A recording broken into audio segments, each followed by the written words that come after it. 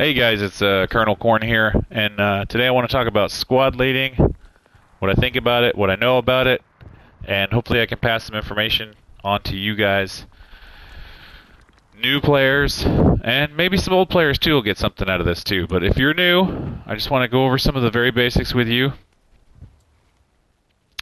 Squad leading, the officer, what is it? What's it about? There are 14 different roles here that you can choose from when you join this game. I've been playing these games for as long as I can remember playing games. I think the first one I ever played was Battlefield 1942 at my uncle's house, and you could be a anti-tank guy, an ammo guy, a medic guy, or a sniper guy. And those are your four that you could pick. And I always love playing the medic guy, right? But in Hell Let Loose, we have the officer. This game is modeled after Squad, it's very much modeled after the game Squad.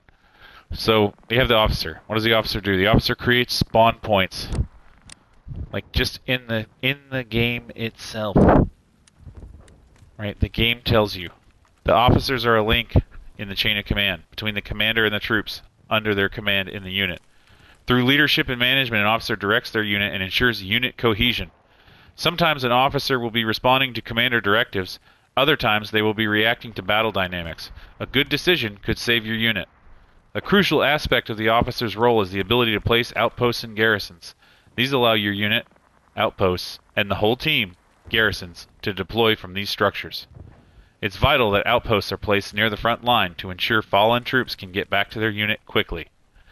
Garrison placement should be liaised, that means coordinated, with your commander and other officers. It's often advantageous to spread out the locations of garrisons, to spot the enemy's hidden movements and limit the chance of an ambush.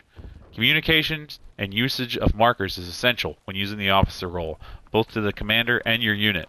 As with the commander, officers can place markers on the map, but for their unit only. Don't send your troops in piecemeal. Bring all your unit's firepower to bear when advancing on enemy positions. This means communication and teamwork.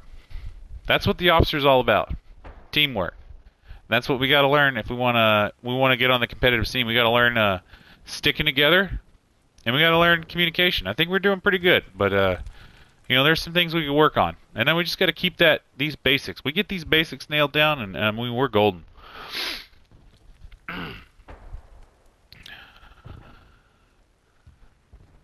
So, we all know the game's mechanics, we know how objectives work and all that, but let's talk about squad composition. So, if you're playing in a game, and I start a match, like, most of the time you're just going to get a bunch of blueberries join you, but we're in a comp team, right? There are different things you could go over, some, like, advanced flex squads, assault squads, whatever, but we're not going to go over that. Just the very basics. You're an officer, what do you need? Number one, everyone knows I need a support player. Need a support player because I need them supplies, bro. Need them supplies to build garrisons. What else do you need? Well, you're going to need some way to destroy a tank. And unless you have an assault level 9 with a satchel, which most people don't have, the basic general run-of-the-mill guy that you have to destroy tanks, it's right there in the name, anti-tank. So I would say you need a support player and you need an anti-tank. I'd go ahead and say you need to pick up an engineer too. The engineer gets a special class that has a satchel, but his main thing is going to be the fact that he can build defenses and he can set up nodes and stuff. So, some way to kill a tank, a support player, an engineer, and then beyond that, that's where you get into like, okay, you're going to need a machine gunner. Machine gunner, you see I'm rocking the bar in this guy. But machine gunner is good for suppressing fire. He can hold a position. He can keep the infantry out. Like,